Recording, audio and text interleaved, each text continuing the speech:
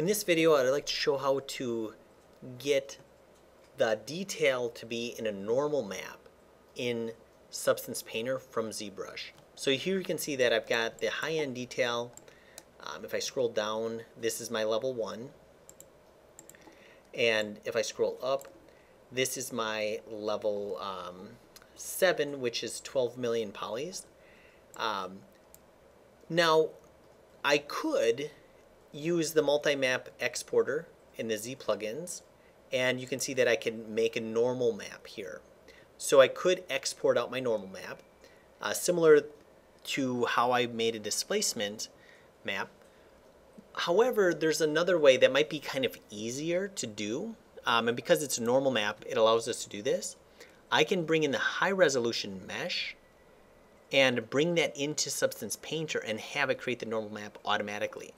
So what I'm going to do is I'm going to go ahead and export this out, and I'm going to call this, I'm just going to go into source images. I'm going to call this new folder. I'm going to call this T-Rex, or I'm going to call this normal maps, okay? And I'm going to call this obj T-Rex and then L7, okay, for level 7, save. Then I'm going to go ahead and export out the lower one at level 1. And I can see at the top here it's taking quite a bit of time. And if your computer is slow and you want to maybe save some time, perhaps you could bounce this down to maybe subdivision level 6 and use that as your highest level. It's going to be significantly less polygons, so which should cut down the time and hopefully not lose too much detail. Something that I should mention is that these spikes sticking up do not exist on the level 1 detail. So when I put the normal map on in Substance, we're not going to see the spikes actually stick up. You would need a displacement map for that, and once again I have another video showing how to do that. But the normal map is just going to give the illusion of all these scales and all the depth if we're looking at it, but again, when we get to the side, we're not going to see those scales. So I'm just going to pause the video and let this produce this file. Okay, that was taking too long to save, and I can see that if I go from level 7, there's really not that much difference. Like, I can hardly see any difference between level 7 and level 6. Maybe I'll even try level 5. Okay, between 5 and 6, I can see that I lose a lot of detail there. And now that looks good. But when I go from 6 to 7, I don't really see that much improvement. So I'm going to put this back to level 6, or let's say level 6. And I can see that this is only 3 million polys now. So a big difference between 3 million and 11 million. If you had like unlimited amount of time and you could just let your computer sit, maybe you do it at the highest just for the highest quality, but I think that this will be good enough for this example. So I'm going to go ahead and hit export. And I'm going to save this once again. So if I go to T-Rex, source images, normal maps, I'm just going to call this obj T-Rex. And then I'm just going to call this L6 because it's level 6. Hit save. And you should see that the saving process is significantly faster. So I think it's a good kind of trade-off between kind of optimizing our time versus the quality. So I'll just let that think. And the next thing I'm going to do is I'm going to export out subdivision level 1. And that's all we really need is subdivision level 1 and what we consider the highest subdivision level. Notice that technically, yeah, I do have a higher subdivision level, but because of the reasons that we talked about, I think that this is a good, this will kind of speed up our process. This will also speed up our process in Substance Painter as well.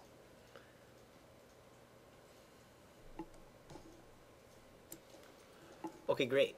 Now I'm going to put this to subdivision level 1, and I'm going to say export, and I'm just going to call this obj T-Rex L1. And then let's say if the normal map doesn't look that good when we apply it in Substance Painter, another trick is that you could export like level 2 as your lowest. And I can see that that's 11,000. And maybe, you know, this would actually have an easier time to hold that detail rather than being so low.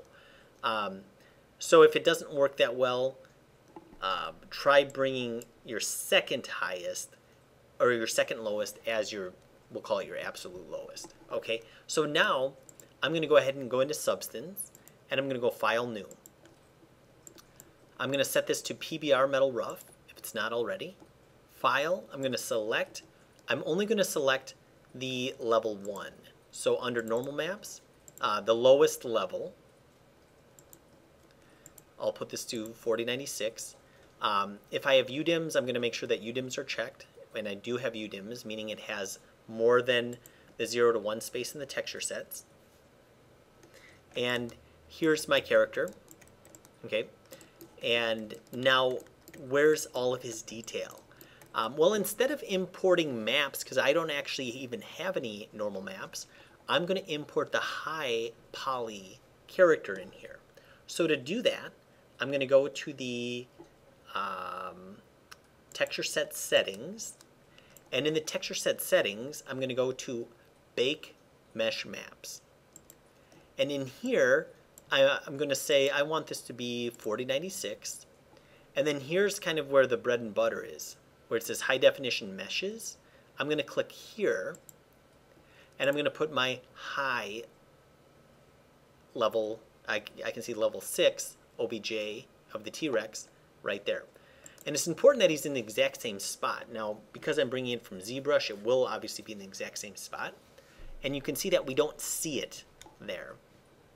I'm just going to leave everything alone, and I'm going to go ahead and hit Bake, Bake All Texture Sets. And now what it's going to do is it's going to take that information from that high resolution mesh, and it's going to essentially project that information onto the low resolution character that I have in there. And like magic, we're going to kind of see those details. So I'm going to let the computer think. I'm going to go ahead and pause the video. And then when I come back, all of these will be set up. Okay, that took maybe, I don't know, 5 or 6 minutes. And I can see that it finished. You'll notice a few of these that are red. That's saying the ID. You don't need to worry about that. I'm going to just click OK. And I can see that it produced all of these maps except for the ID map. And I can see that here it is. That detail from the normal map is successfully onto my model here. And if I press 4, I can see the wireframe, and I can see that I'm getting additional detail between the wireframes, so I can definitely see that it is my low poly, yet it's the detail from the high poly that was in there. And if I had,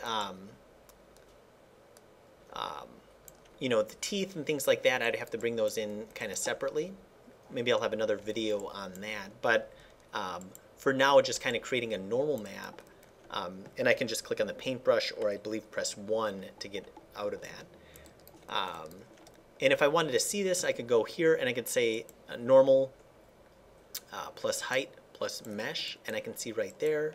I can also see that like the ambient occlusion map was produced based off of that detail, and all of this stuff is what's called baked in there. So it's not really stuff that we even know that's there, just kind of behind the scenes. So hopefully that was helpful, and that's how you produce normal maps from ZBrush into Substance Painter.